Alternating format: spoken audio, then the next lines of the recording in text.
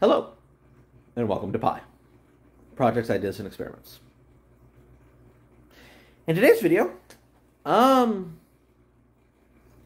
different way to start seeds. Alright. We're actually going to be using a little windowsill container. The only thing I don't like about windowsill containers, even though I use them quite a bit, is I don't really like transferring. I kind of like growing in the container that I'm going to grow the plant in. But, again, it's another way to start seeds. And there's a couple different methods. We'll get to that. But anyway, let's see what we're dealing with today. Alright. Looks like somebody burpeed in here. Orange. Anyway, now these are, as you can tell, Burpee windowsill seed starting trays. These are supposed to be pop-out reusable. The little silicone pieces down here in the bottom are supposed to make it easier to get the little plugs out. That's why I bought these instead of the really cheap ones. These were about $10 a piece. If I can find a link for them, I'll put it in the description. Caveat on that later. But, you know, if you go to the cheap ones, you can get 10 of them for the same price. And, of course, today's seeds are butterfly weed, just to see what I can do. Alright, so story on these trays. I spent more to get a better quality product. It's Burpee. You would think they'd be great. I ordered 5. I have 2. So, I had ordered, obviously, from the jungle site. And, I received 5. 3 of them were broken.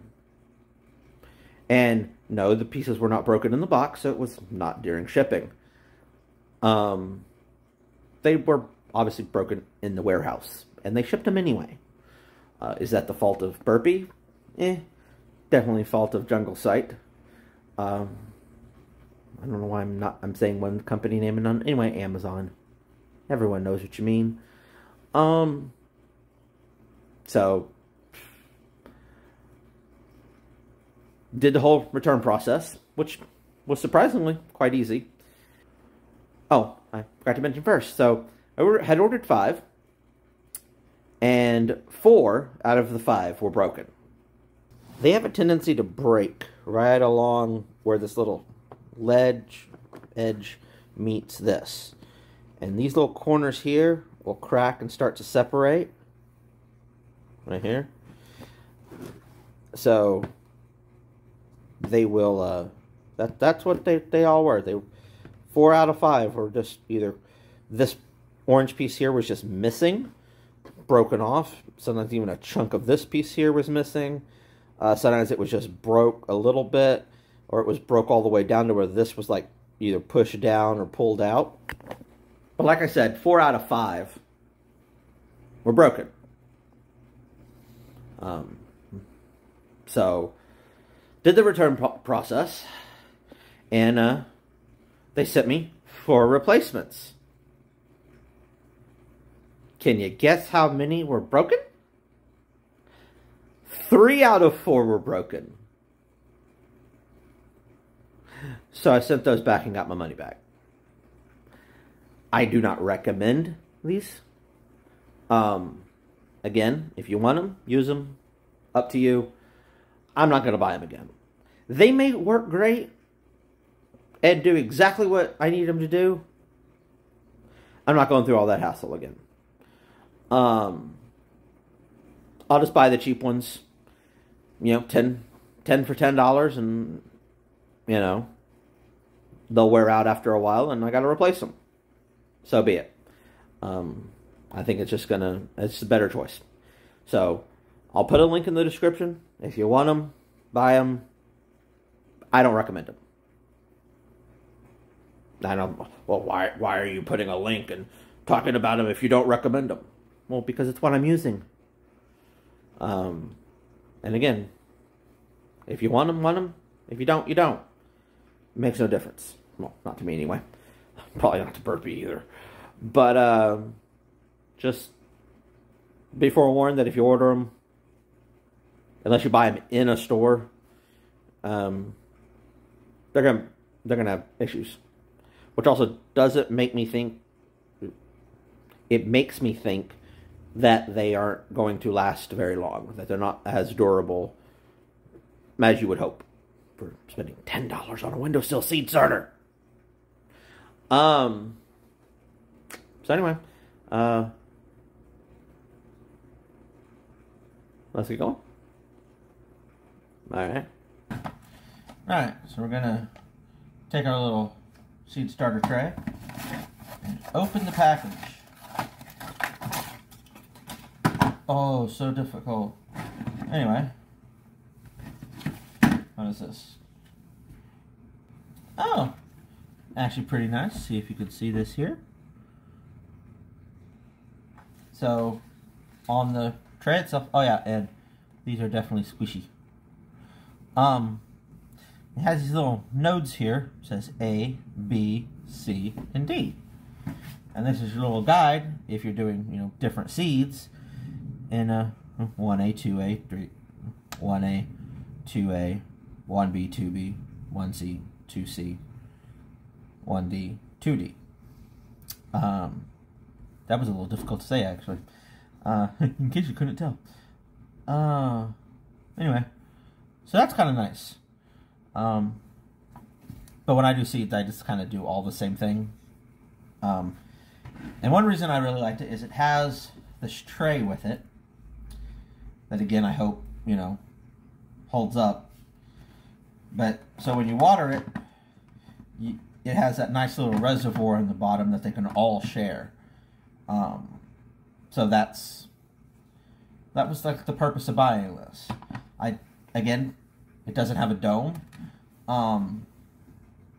But, like I said, you know, sometimes those can cause problems, mold issues and whatnot.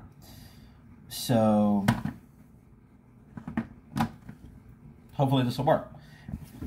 Another great thing about these, and not having a dome on them, is you can do, well, seedlings, and just transfer them in here to get them to grow a little bit more, or cuttings.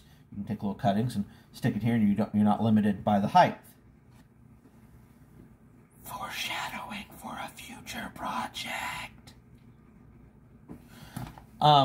Anyway, so again, it's fill it up with dirt and put seeds in it. Quick note, again, I'm using American Grow Moisture Control. Most people, you need to use an actual seed starting mix. That's not going to be appropriate for seeds. Does it really matter? I mean, it might. I don't know. I don't think so. Just, I mean, again, there's no, you know, out in nature, there's not going to be different types of soil for the season for when the seeds need to sprout. It's going to be in the same soil that the parent plant was growing in. So, again, do with that information what you will. And this is how I do it. If you want to do it differently, you want to use a different soil, you want to do a seed starting mix, whatever. People use sand and all kinds of stuff. Go ahead. It'll be your plants. You do what you want with them. This is how I do things. Is it the best way? Probably not. Is it the right way? Who knows? But it's the way that I do it. Back to it. This is probably going to make more of a mess.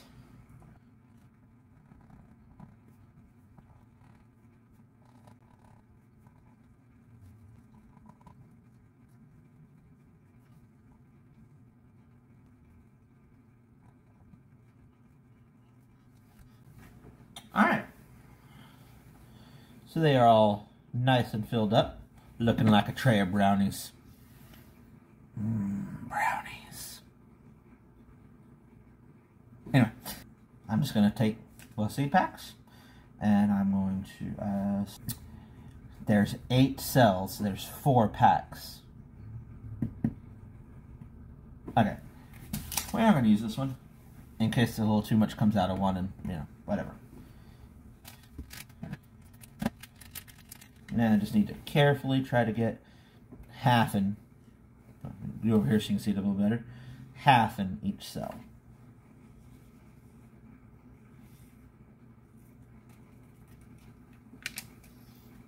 That's pretty good. I'm just going to mix that up just a little bit. Alright. On for the rest.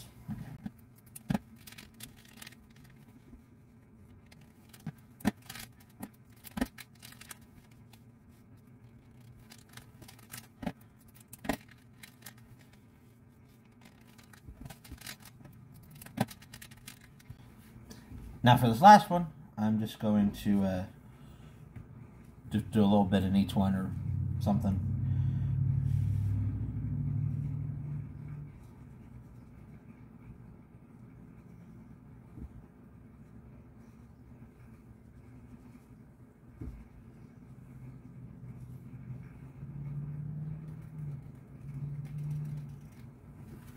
Oh, alright. Now you can mix them in a little bit, whatever. I'll just do a total of these 4 here, just to mix them up a bit. And that's it. That's putting seeds in a seed starter mix, seed starter kit, whatever.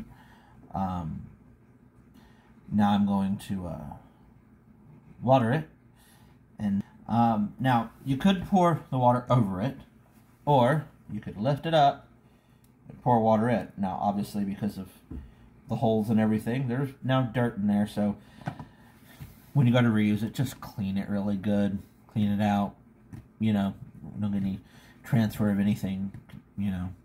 I'm just gonna pour water in the basin, and that'll be that. Kind of do it like that. Now I think this would become a bit of an issue when it's all drippy wet and everything. That might be an issue, but you know, just you're dealing with plants. It's going to be messy. All right, my trusty water jug. I'm just gonna pour some water in here. That may be too much. I'm not really sure. Hopefully it doesn't overflow as I set it back in. It's floating a little bit as it sucks it all down. Alright. There we go. It's now watered. And I just did the water from underneath. When I get it set up, I'll get a spray bottle and I'll spritz the top just to make sure that all the seeds have some moisture content. Now let's go place it in a windowsill. Alright. So there it is in the windowsill. It's got some sticks. You can see it's a little floaty. As everything gets absorbed, that'll settle down. See the water level there maybe a little bit. But yeah, that should be pretty good.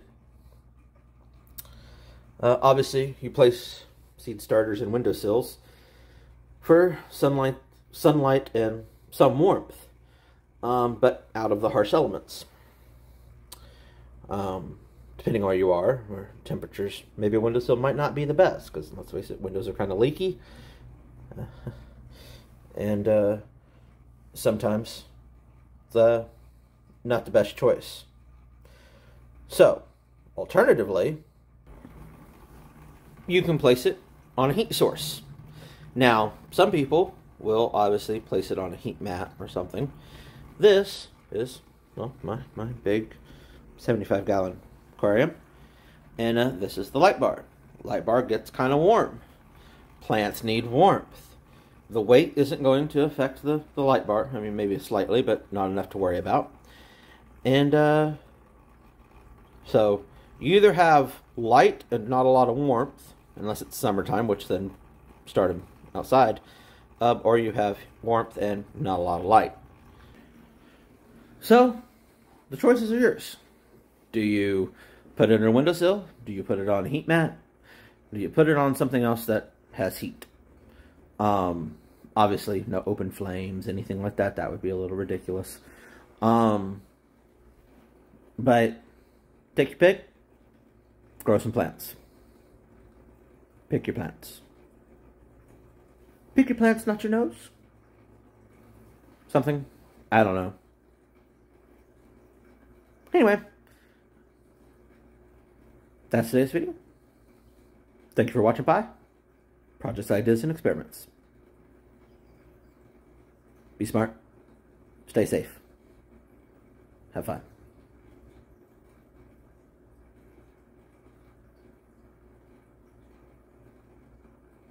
Pick your plants, not your nose. That just did not sound right, did it? All I can imagine now is going, pick, pick, pick, pick, pick at plants. I mean, they're both green. Anyway, till next time.